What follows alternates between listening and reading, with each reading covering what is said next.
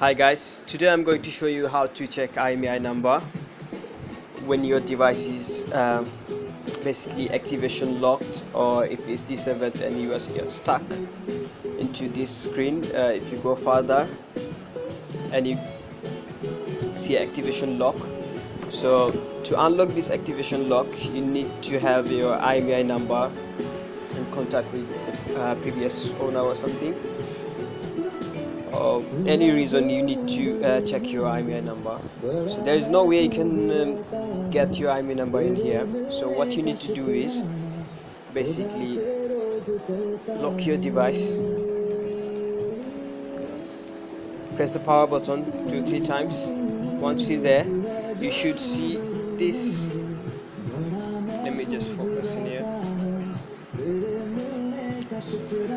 icon in here. If you just press in here, you should see your imei number over there. Thank you very much for watching. Make sure to like and subscribe.